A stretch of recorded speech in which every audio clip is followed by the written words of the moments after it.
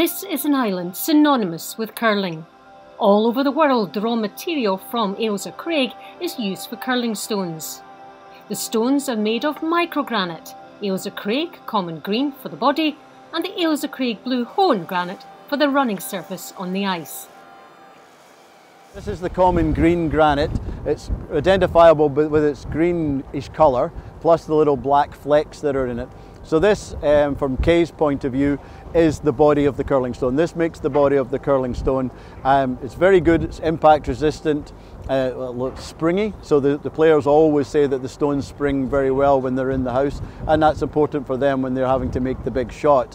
When we go to the blue hone granite, which is this one, it's a kind of slaty grey colour, maybe even a little blue, and it has little white flecks in it called feldspars, and they are just, if you like, white granite, but it's still part of the blue hone granite. And this granite, to all intents and purposes, is a microgranite, and therefore really is effectively waterproof, which makes it ideal for sitting on the ice because it's not going to have any water ingress.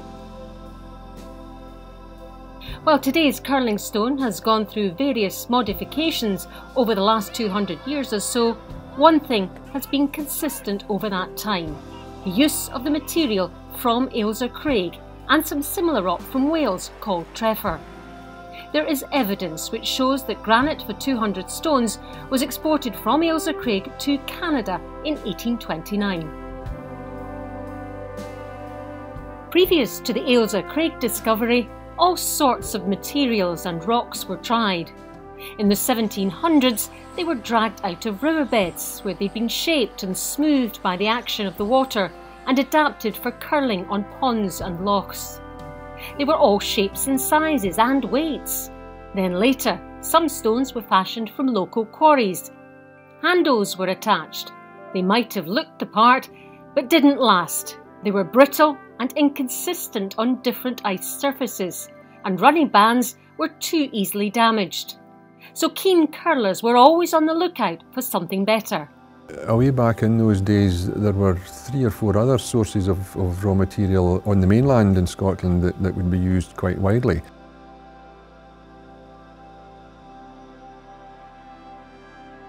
And there was Crawford John and Carsfairn and Burnet Water. None of them really compared favourably at all with the Ailsa Craig material. So eventually it was all Ailsa Craig.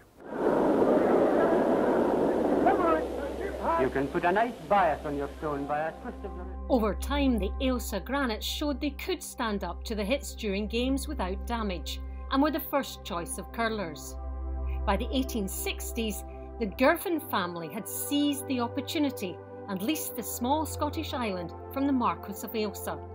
They lived there right up until the early 1950s, producing rough hewing blocks ready to be made into curling stones by the various manufacturers.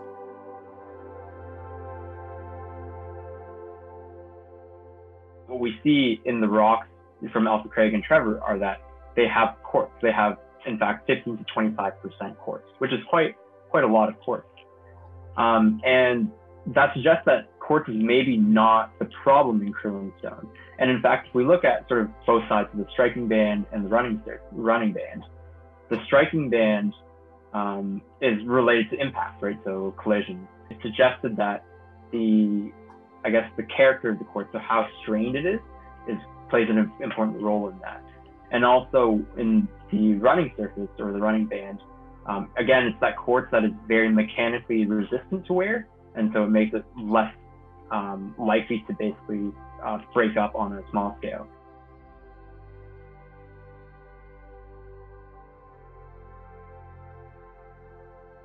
Granites are usually coarse grains, so they have large grain sizes. And the reason why they have large grain sizes is because they had a bit more time to cool, and so those crystals had more time to form. Molten rock that sort of forms at a higher level, so like closer to the surface, sort of like Ailsa Craig, then what happens is that it cools a bit faster, and then even though the composition is very similar, right, it's still sort of this granitic composition, the grain size tends to be a bit smaller, sort of like the rock from Ailsa Craig. It's just something about the way it crystallized and the way the grains held together to give it its useful mechanical properties. The thing about the Ailsa Craig granite is it's not only tough, but it's also very resilient, and it kind of bounces. You know, if you hit two pieces together, I suppose because it's so tough, it has enough sort of very micro scale give in it to be just elastic enough for stones to bounce off each other rather than just go plonk.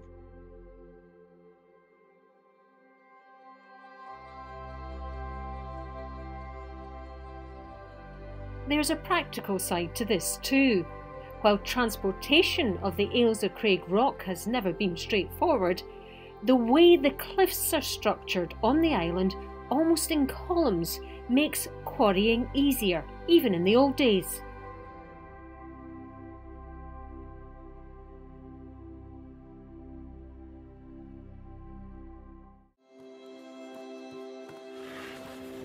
Whoa.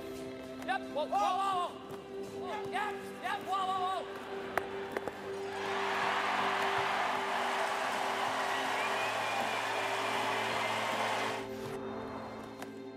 As more indoor curling rinks were established, rules and regulations came in, and progression towards the 21st century stone continued.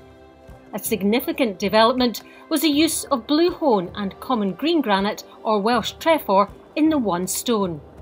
The first time I saw the two types of stone was in Canada. That happened in the very early 70s. They were actually done in Scotland. They were done in Glasgow, in Scotland, by the other company that was still in existence at that time, the Scottish Curling Stone Company. They had pioneered the Ailsa. The common Ailsa was a coarser grain of material. It meant it wasn't as hard wearing, but it was better for absorbing the knocks and the bumps that the stone gets round on the striking band round the outside circumference of the stone. The common Ailsa was better for that because the blue hone, the part that was used for the bottom of the stone and the running surface on the ice, it was much harder wearing and resistant to absorbing moisture than the common Ailsa. So we had the best of both worlds then. There's nothing else been found yet. They've tested various other substances and what have you, but none has had the performance and the longevity that the blue hone has. I also know that for the running band, they have tried to use ceramic instead of using Ailsa Craig blue hone. And apparently, based on what I've heard, the problem with that is that the ceramics don't actually keep the curl. So you can texture them, but over a quick period of time, they actually lose the curl. And that probably relates back to this idea of intergrown, I guess, minerals within this material. Believe it or not, in Holland, in the Netherlands, did make synthetic stones and supplied us with a supply of that material, and we did make some stones out of it. But they just weren't successful at all. They didn't come up to expectation at all. Ultimately, we have to go back to the science and see and do a bit more research in terms of what is important in a rock and what's not. I mean, again, ultimately these rocks are natural, right? So they're going to have differences. I think as it is, I mean, if it works, don't fix it, right? This craggy ocean pyramid, as famous British poet John Keats described it in 1818, is geologically unique. Its microgranite has been used for the world's curling stones for nearly 2 centuries. Proof, if it were needed, of its resilience, durability, consistency, its finish, its performance, and of course, its story, steeped in history and tradition.